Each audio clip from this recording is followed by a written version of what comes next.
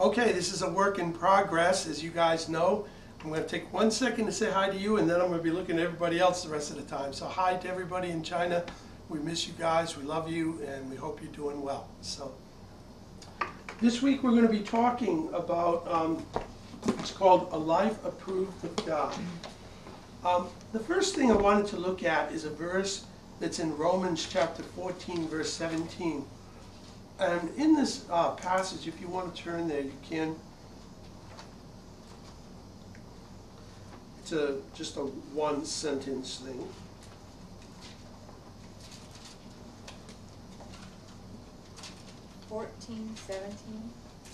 Mm-hmm.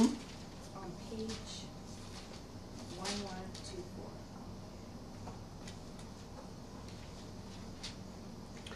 And here the Bible says, "For the kingdom of God is not a matter of eating and drinking, but of righteousness, peace, and joy in the Holy Spirit." So the thing about when we talk about having a life that's approved by God or approved of God, we have to remember that when we talk about the kingdom of God, when we talk about God, we're talking about a spiritual thing.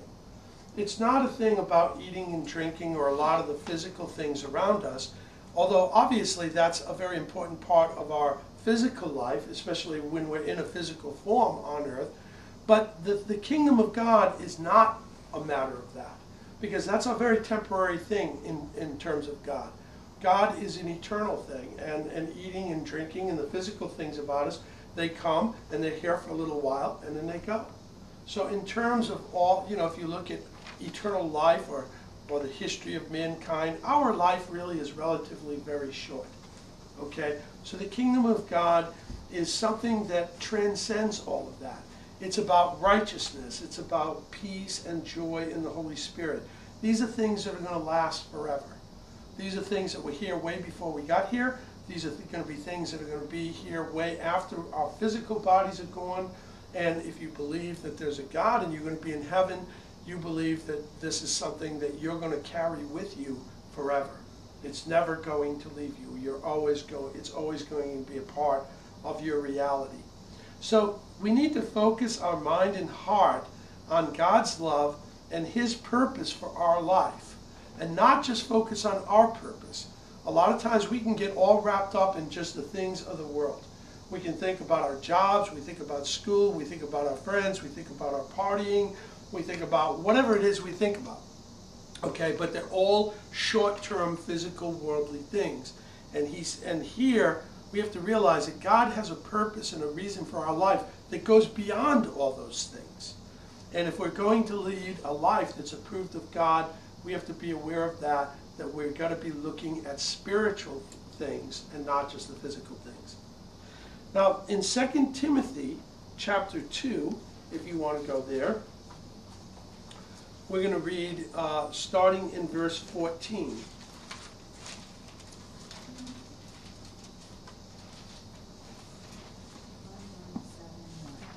You're close.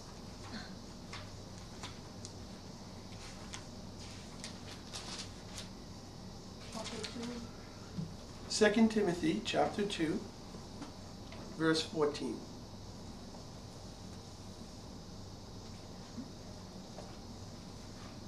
Got it? I'll just follow with me. He says, "Keep reminding them of these things. Warn them before God against quarreling about words.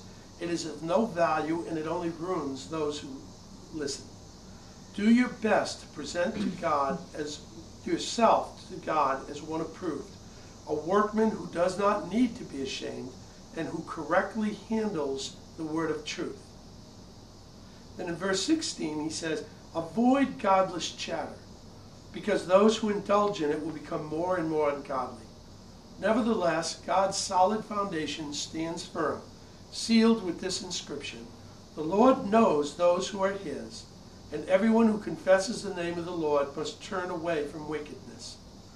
In a large house there are articles not only of gold and silver, but also of wood and clay. Some are for noble purposes, and some for ignoble. If a man cleanses himself from the latter, he will be an instrument for noble purposes, made holy, useful to the master, and prepared to do any good work. The first point I wanted to make is that it takes effort to be a person approved by God. Okay, he says, do your best to present yourself to God as one approved. This is not just something that is just, we're just going to fall into.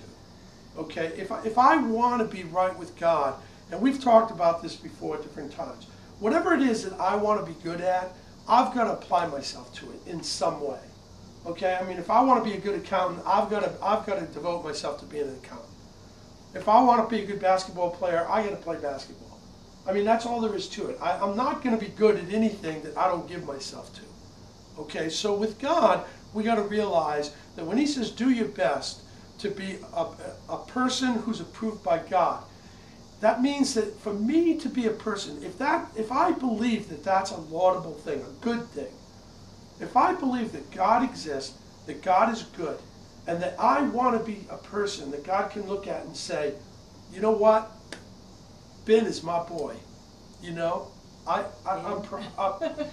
Ben is my girl. Yeah. Mac is my boy. Ben is my girl. And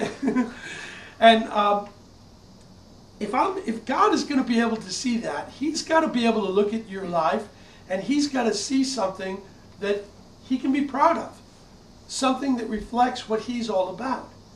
Okay, so if he's all about spirituality, and he's all about love and kindness and goodness and graciousness and a sense of family and togetherness and closeness and all of these things, then that's what he expects from us.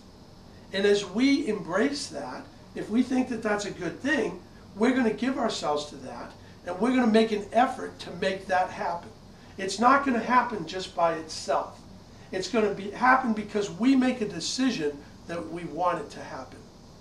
And that means that I'm going to have to decide in my mind, in my heart, that making quality time, not just any old time, but quality time in my relationship with God, whether it be through prayer or study of scriptures, whatever it is going to be important to me. It means I'm going to have to take quality time and give it to my relationships with my brothers and sisters in Christ, other Christians. I'm going to have to spend time with them, okay? Because if I don't, I'm not going to accomplish what I'm trying to be good at. Just like I wouldn't accomplish anything else that I'm trying to be good at if I didn't give myself to that. So you have to think about what's a practical way that I can do that. Again, if I want to be a good tennis player, I've got to think about what do I need to do to be a good tennis player. I need a certain kind of racket. I got to think about that. I got to save my money and go buy that racket.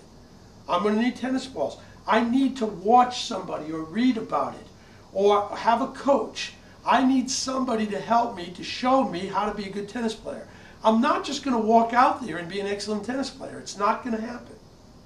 It's going to happen because I devote myself to it, because I give myself to it. And it's the same way with our relationship with God.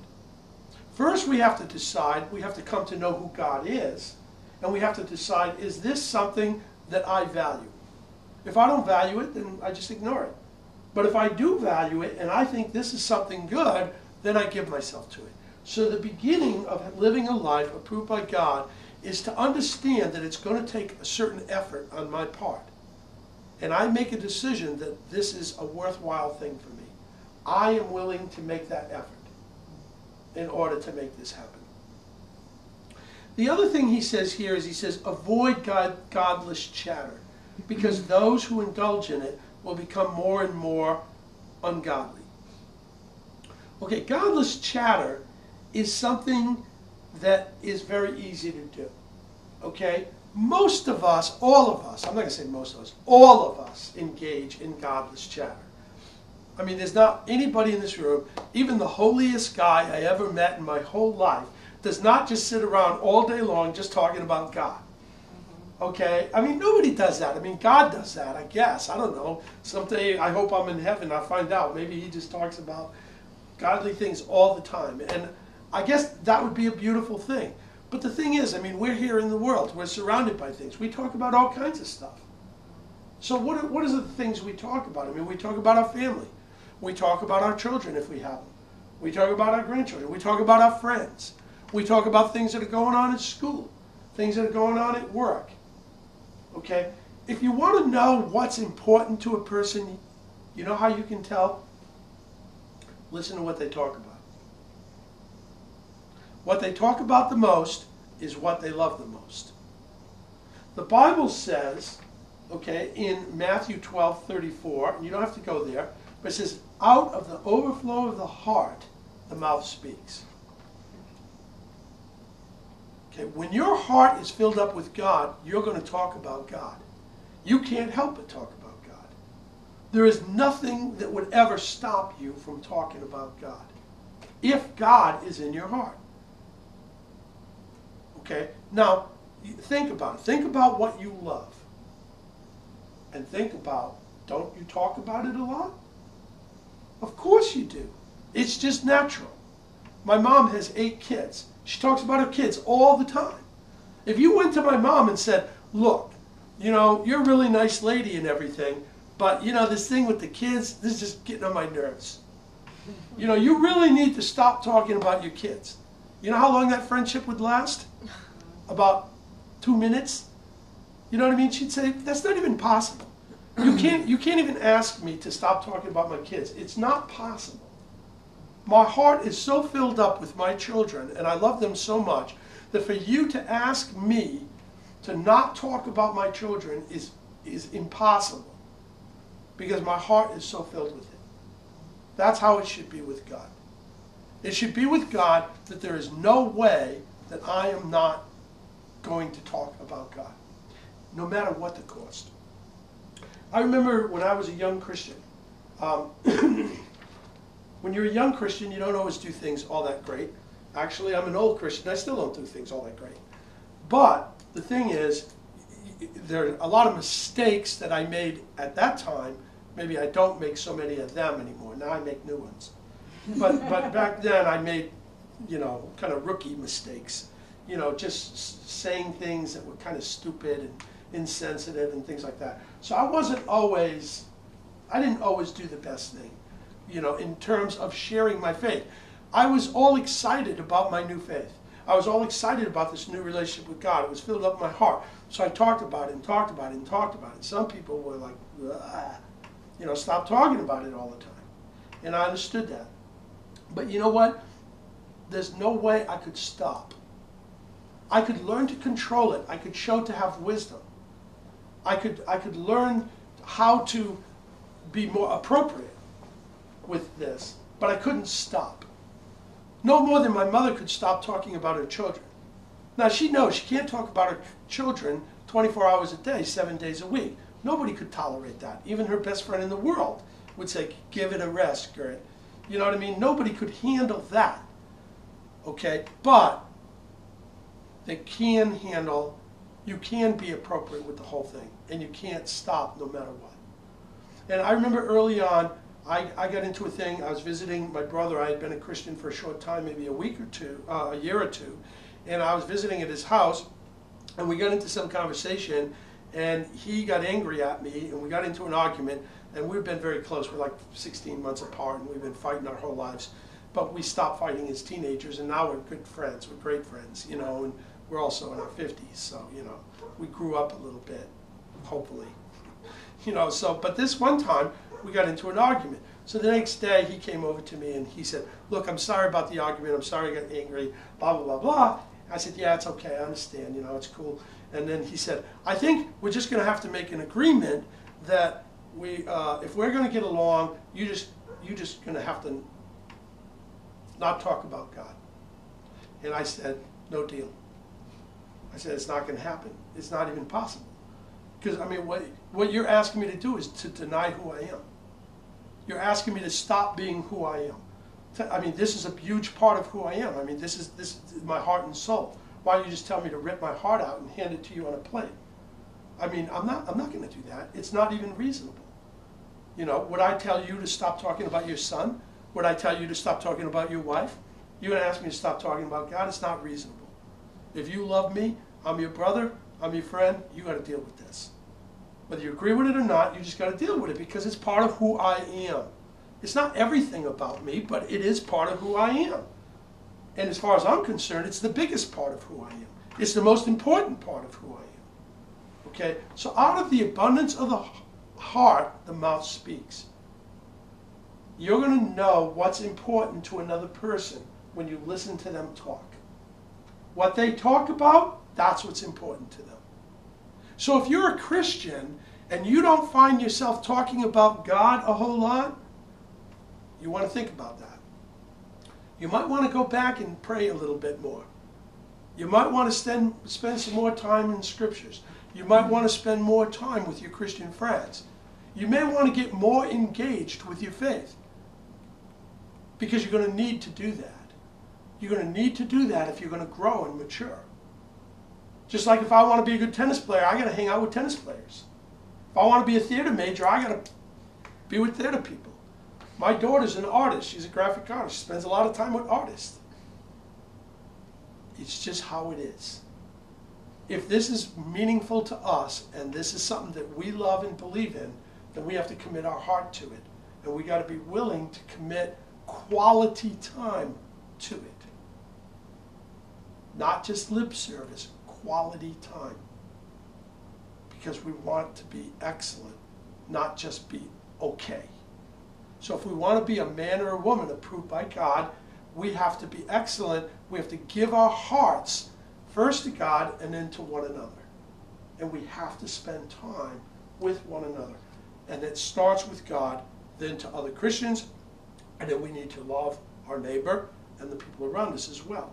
Because God is love, and that's always going to be in the picture of everything that we're doing if we sincerely believe this and we're trying to live it out. Our goal ultimately is to be like Jesus. The Bible says to be an instrument for noble purposes, made holy, useful to the master, and prepared to do any good work. You know, there's a lot of peace and joy to be found when we cast the sin out of our life and become holy and used by God as his instrument. And that's something that we've got to come to believe in. Because the world tries to tell us that we're going to find great joy in a lot of things that God says is sinful.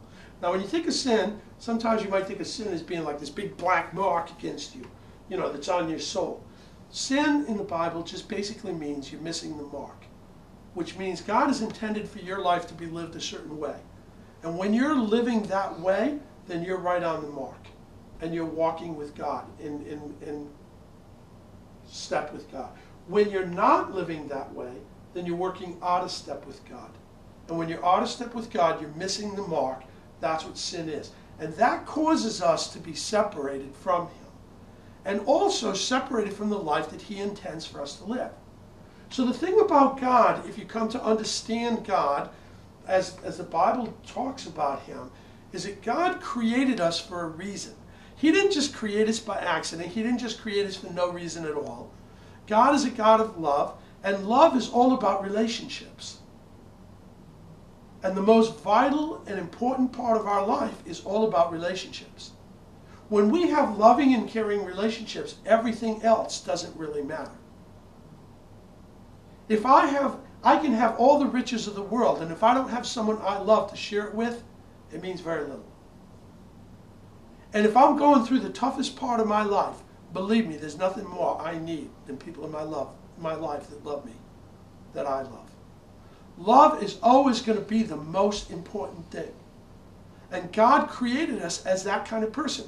We are made in the image and likeness of God, which means that we have been created to be people of love, to people of relationships. God wants us to have this awesome, tremendous, loving, deep relationship. First with him, and then with one another. That's what he created us to do. And when we have this great relationship, we're going to find ourselves doing a lot of nice things for people. But those nice things that we're doing are going to grow out of that love that we already have. When you love somebody, it's not hard to do something nice. It's hard to do something nice when you don't give a darn. But when you care and you love somebody, it's not hard. You know that phrase, it's a labor of love? What does that phrase mean? It means it's not hard because I love you. When you love somebody, it's not hard to do something kind and good for them because you love them. And that's what God is all about. God has created us as those kinds of beings. It's part of our nature. Because it's the nature of God that's within us. Then he prescribes for us. He tells us in his word. He says, look, you want to live this life, this is what it looks like. This is what you should be doing. If you do these kinds of things, you're going to be walking with me, and you're going to experience life to the full, the way I intended life to be for you. And it's going to be fantastic. It's going to be unbelievable. It's going to be fabulous. Okay?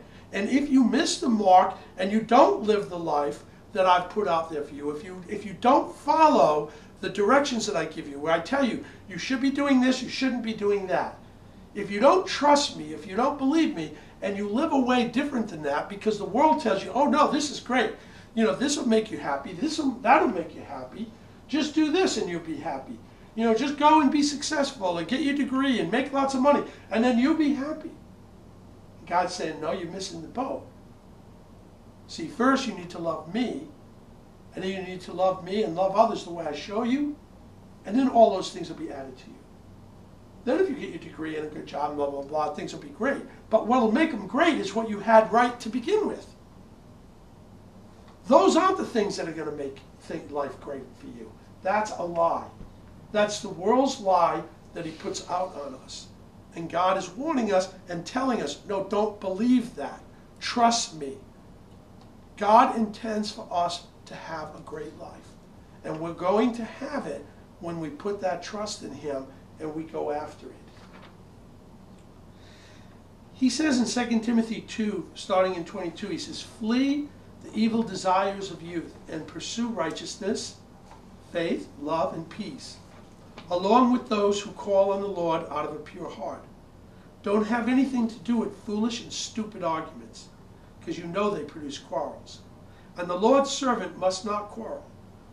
Instead, he must be kind to everyone, able to teach, not resentful.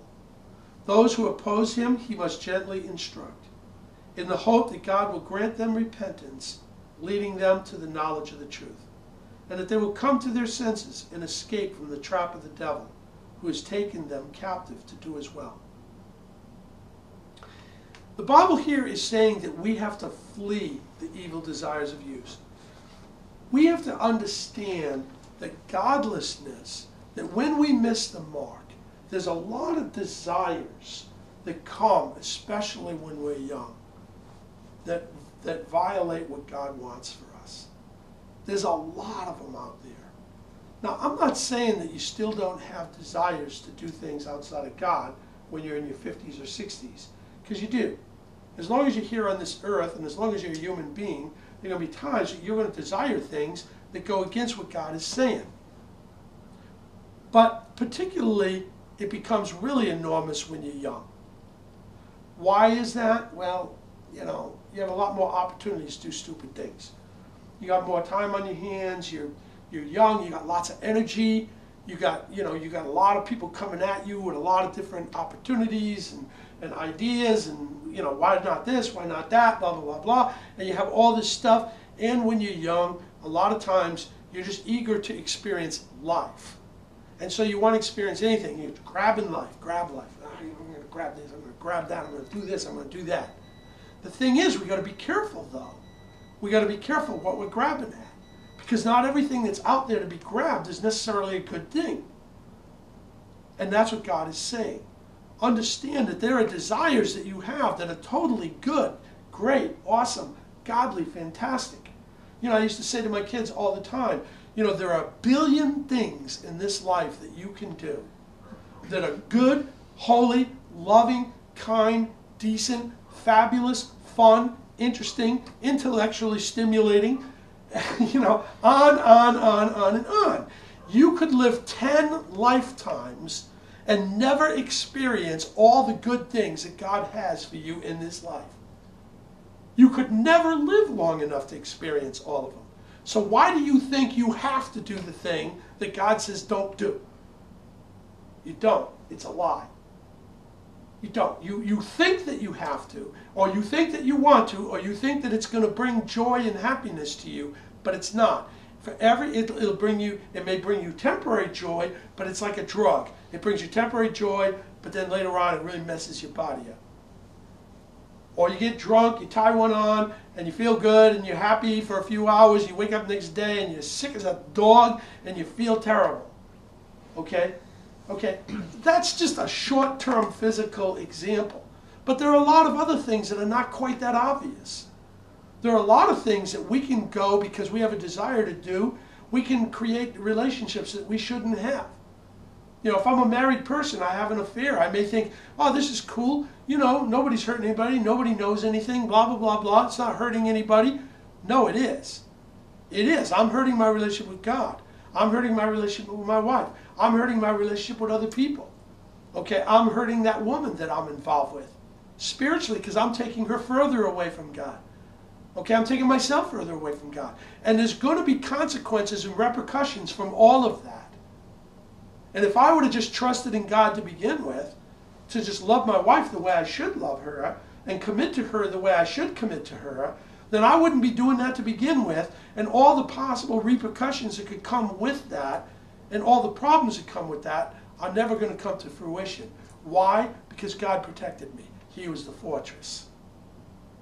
He was a spiritual fortress between me and all the garbage and consequences that come from my own sin, my own missing the mark.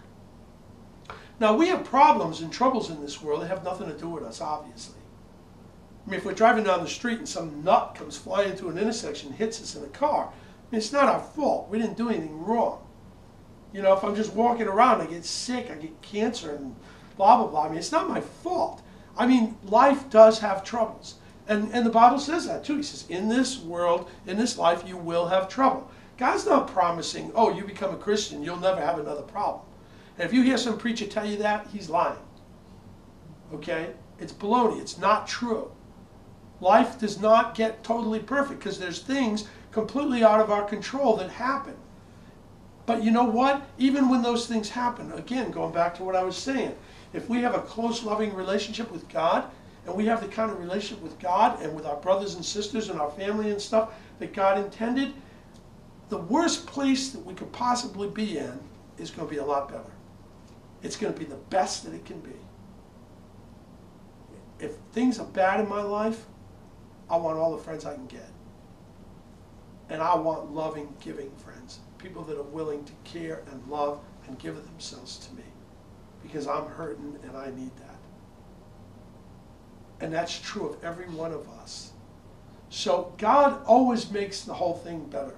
Okay? And we have to understand that this godliness is not just wrong.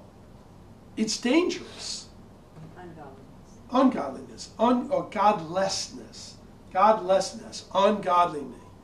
Ungodliness. Or godlessness. Sin is dangerous. And if you don't think it's dangerous, you're fooling yourself. You're being deceived. Okay? You bought into a lie. It's not true. It is dangerous. And it's hurting you. It's hurting you spiritually. And it's hurting you in many ways that you can't see. And the more you know God, and the more you walk with God, and the longer you do it, the more obvious you're going to see it. It becomes very clear. But sometimes when we just observe it from the outside looking in, we can say, oh, well, that's an interesting idea. But we don't know that it's true or not. And we say, well, maybe it is, maybe it isn't. And one of the things that I did for years before I became a Christian, I learned just a little bit about the Bible, not a whole lot. And I had friends that were Christians, and I liked all of them. They were really nice people, as Christians tend to be if they're faithful. Okay? But I didn't want to be one, because I liked my life. And I liked doing drugs and having sex and doing all the stuff that people do in the world. Right? And so I didn't want to give my life to God. I didn't want to go down that road. Now, one thing though is I would read things that God said about things. And I would read words of Christ or different things, and he would say something about life. And I would say, no, that's not right. I agree with that. That's his opinion, but I think this. And I would say that. But then I would kind of observe. And over a period of months and years, I go, you know what? He was right. He was right, and I'm wrong. And then there'd be something else. And I'd go, no, that's wrong. And I would watch. I would look and go, you know what? He was right. I'm wrong. And after doing that about 20 or 30 times, it started getting through my thick head that God was a lot smarter than me. That Jesus was a lot smarter than me. That he knew a lot more about what was good and right than I did. But I was very stubborn to accept it. I didn't want to accept it because I didn't want anybody to be my Lord. I wanted to be my own Lord. I didn't want to accept Jesus in that way. And so I wouldn't. So I just observed from a distance. But finally, over a period of time, I finally get to a point where I said, you know what? What if everything I think that's different from what he says is wrong? And what if everything he's saying is exactly right? What if he really is the Son of God? What if he really is who he says he is? I mean, he's either a liar, or he's a lunatic, or he's Lord. He's one of those three. And over a period of time, I came to the conclusion that, well, if he is right and I'm wrong, then I got a bunch of stuff I need to deal with. And I started making some changes in my life. And that was the beginning of the road to me coming to know God and to following Christ. Is once I accepted, I first had to just accept the possibility that he was right and I was wrong.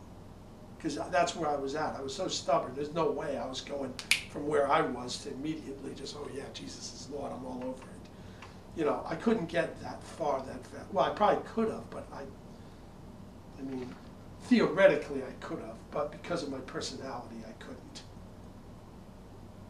The problem wasn't God. He would have been willing to do it. The problem was me. But I'm just saying that over a period of time, I realized that God was right. And that this is all about understanding that these evil desires, that these foolish arguments, that the desires of the youth, that a lot of these things, they're not just not good, they're actually a danger. Because it corrupts the good life that God intends for us to have. See, God says, here's the life I want for you, and it's really fantastic. But if you're going to have it, you're going to have to trust me, and you're going to have to go with me on this. And then watch what happens. And when I go against it, I corrupt the good that he's established. He created me to have a relationship with me. He created me to have a life filled with love and direction. When I obey him and I follow him, I experience that life. When I don't, I corrupt it. And I never really get to see it the way it is. And if the way I try to, when something goes wrong in my life, if I don't turn to God to fix it, I turn to myself. And what I end up doing is just try plan B, C, D, E. But B, C, D, E are still all my plans. They're still opposed to God, and they all come to a dead end and still screw me up. So I'd go back to plan A and listen to what he's saying, because it's all good stuff. Again, to be approved by God is a great place to be. And I think we need to stop and think, if I'm not in this place, what is it that's preventing me from being in this place? What prevents me from experiencing this great life that God has for me? Why don't I have it? Why don't I? What's keeping? And I guarantee you, it's me. It's you. It's not God. God's not wanting you to be. He's not withholding anything from you. He loves you and he wants you there. It's all a question of, when I'm not there, it's because of me. It's because of my choices. And I've got to look at the choices I'm making and say, what do I need to change in my life so that I can line up with this? Again, if you believe that it's true. Open your mind, open your heart, let God speak to you, And if you believe it's true, then do something about it. But don't just think about it. Don't go into the paralysis of analysis and just examine it and let it run through your head 1,000 times but never do anything about it. Actually do something. And make it the central focus of your life. Make it who you are. And that's the bottom line here. And we need to understand that God is not calling me to some nice philosophy. God is not calling me to some system of beliefs that I carry around with me so I can rattle off a bunch of proverbs and sound wise to my buddies. God is calling me to a life. He's calling me to a life that's filled with a close, loving relationship. First with Him, then with one another, and then with all the people around us. It's a life that He wants for us. He doesn't want us to just believe good things. He wants us to live good things. And when we live the good things that He's had out for us, we live it with no regret. And we become the kind of people that the Bible says are approved by God. So, that's my deal. Bye-bye. Bye, guys.